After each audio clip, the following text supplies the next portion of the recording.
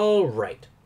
In this particular video, we're going to begin looking at the most basic of modding techniques. Basically, installing an actual mod. Now, for this particular tutorial, I'm going to use the Unofficial Skyrim Special Edition patch because A, that's one of the most popular mods on the workshop, and B, it's quite necessary.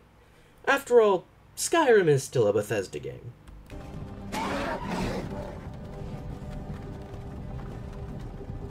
Alright, step 1 to downloading any mod is to first find the mod on the Skyrim nexus.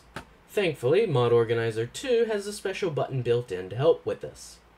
Hitting this button will immediately take you to the Skyrim nexus, where then you can search for your mod. In this case, the Unofficial Skyrim Special Edition patch.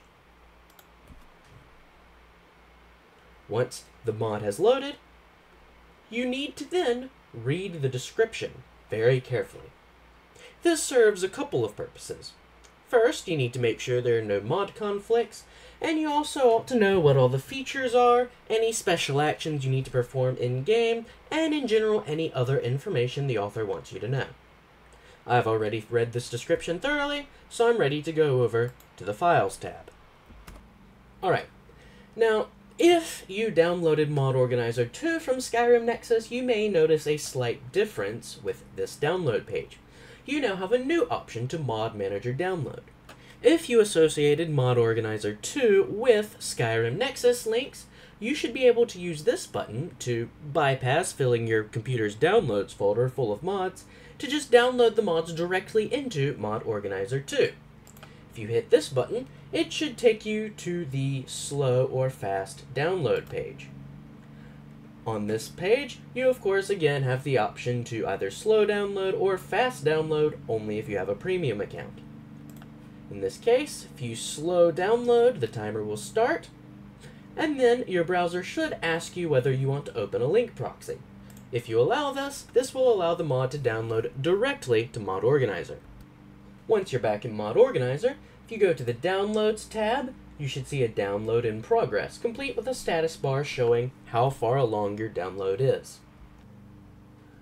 Once the mod has finished downloading, you should then be able to simply double-click on it to open up the Package Manager. Here, if you look at it, you have the option to change the name the mod will be installed under, cancel it, and then you have two buttons, OK and Manual. I will always recommend hitting Manual. The reason for this is that you want to check the packaging of the mod. Right now, this mod is packaged correctly. Mod Organizer says looks good.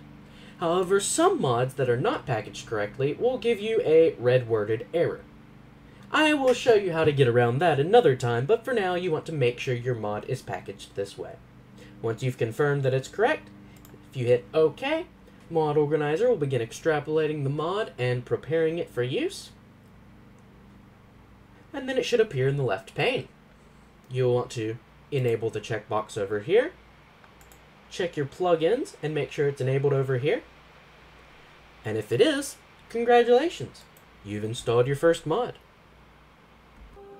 Alright. In the next video, we'll begin talking about SKSE64, the helpful tool that you ought to install, and some of the cool mods that can be used with it. Thanks for watching, and see you next time.